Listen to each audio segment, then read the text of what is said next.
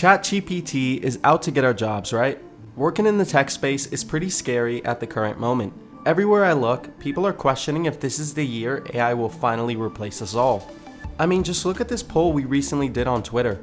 Although 47% of people think that AI will never fully replace us, there is still a whopping 53% who aren't so sure. But even if you are one of those who thinks that AI is going to take our jobs, I have to tell you that that is the wrong attitude.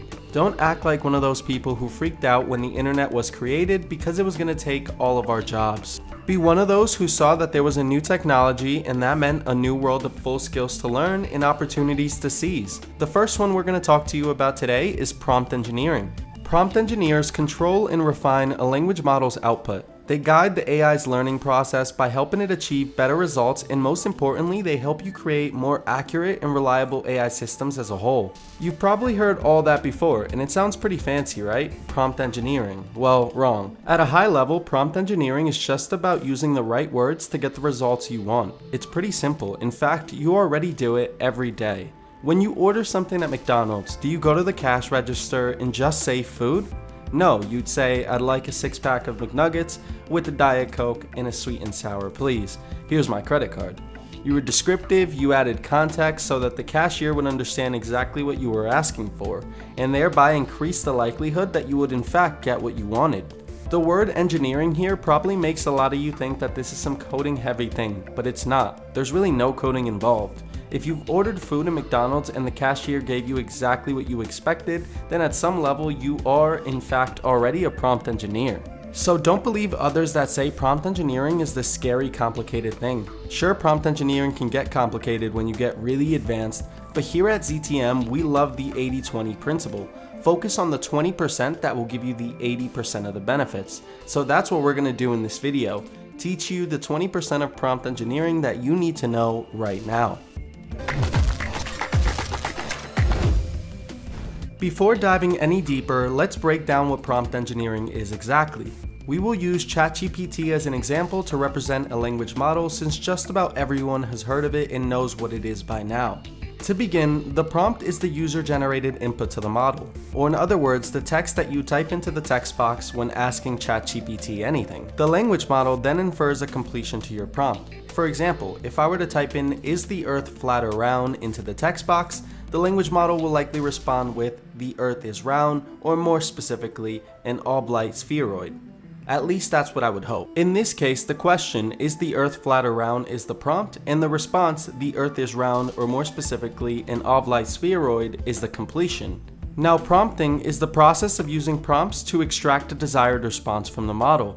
To put it in the simplest terms, prompting is basically the equivalent of asking the chat interface a question and receiving a response. By providing well thought and concise prompts, you can generate more accurate and relevant outputs from the language model, which ultimately unlocks the model's full potential, and that is something I want you to remember. The better the prompt, the better the result you'll get. Last but not least, prompt engineering is the entire process all encompassed into one. That means creating and optimizing prompts to instruct the model to perform a task. Think of prompt engineering as a building bridge between a user's input and the desired output of a language model. Just like how a bridge connects two land masses over a body of water, prompt engineering connects a user's request, input, or question to the response generated by a language model. In the case of a bridge, it has to be well constructed and well designed to ensure a sufficient flow of traffic. The same goes for prompt engineering. The only difference is that instead of designing and building bridges, we are optimizing prompts to ensure a superior flow of information. Now that we know what a prompt is and what prompt engineering is at a high level, let's go over an example of basic prompting to really help cement the concept. If you were to enter this prompt into ChatGPT, you may get an output or a completion as follows. Now, does that mean that what you wrote is incorrect? No, but as the chatbot itself stated, there seems to be context that is missing. What if we instead type this? Then you will most likely get a response that is what you were expecting in the first place. By instructing the model to complete the sentence, we were able to obtain a more refined outcome that closely adheres to the specifications we provided. This method of crafting optimal prompts to instruct the model to perform a task is what is referred to as prompt engineering. Now, obviously, this is a very simple example, but hopefully you're starting to get the picture. Another thing that is vital is prompt formatting, which refers to the way in which a prompt is structured or organized. Generally speaking, a standard prompt has two formats. The first one is a question, and the second one is an instruction. If you remember from before, we used an instruction which was to complete the sentence. You can also use something like this, which is referred to as the classic QA format. This type of prompting is also considered zero-shot prompting. You are providing a prompt to the model without any prior examples or demonstrations of the specific task or output that you are seeking from it. In other words, you are not providing any context or guidance to the model for generating an appropriate response. This concept is important to keep in mind because not all models are created equal, and not all of them have the capability to perform zero-shot prompting, especially on very complex and detailed topics. Outside of zero-shot prompting, we also have a concept that is referred to as few-shot prompting. Few-shot prompting is a technique in which a language model is fine-tuned on a small amount of additional training data. Typically, a few examples or prompts are in order to improve its performance on a specific task. I'll give you an example of this. Let's say you worked at a big fancy movie studio. Look at you. And you're launching the new Marvel movie. You need to present a report to your boss all about how the critics have responded to your movie. So you want ChatGPT to take in all the reviews and classify each one as negative, positive, or neutral.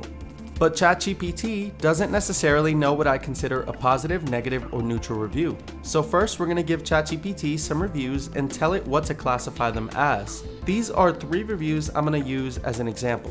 Fun fact, all of these reviews I'm using in this video are actually reviews from Avengers Infinity War. And now I'm going to classify them as negative, positive, or neutral. Following that, I'm going to add the instructions into my prompt. Great, so now we've trained ChatGPT on what we want it to do and can start feeding it our reviews. As you can see, it's able to classify our reviews now, but that's pretty basic. I'm lazy and I want ChatGPT to do it all for me. So let's have it tally the results and put it into a table for me as well. And this is one of the reasons I think that these language models are so special. They have the ability to learn what you want them to do with just a little help. It took me 2 years to remember how to center a div the correct way, so yeah, you can say I'm pretty impressed. So we have answered what prompt engineering is, seen some examples, talked about prompt formatting. Now I want to provide you with some general tips for designing your own prompts. And the first one is to keep things simple. When creating prompts, it's important to remember that it's a trial and error process that requires a lot of experimentation to achieve optimal results. Begin with basic prompts and gradually add details and context to improve your results. It's crucial to continually iterate your prompt as you go along, because believe it or not, sometimes the most simple and concise prompts can lead to better outputs. Tip number 2 is to use standard keywords when given instructions to models, such as write, classify, summarize, translate, and so on.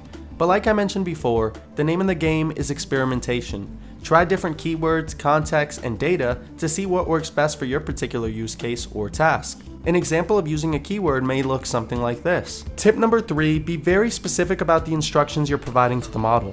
99% of the time, the more descriptive and detailed your prompt is, the better.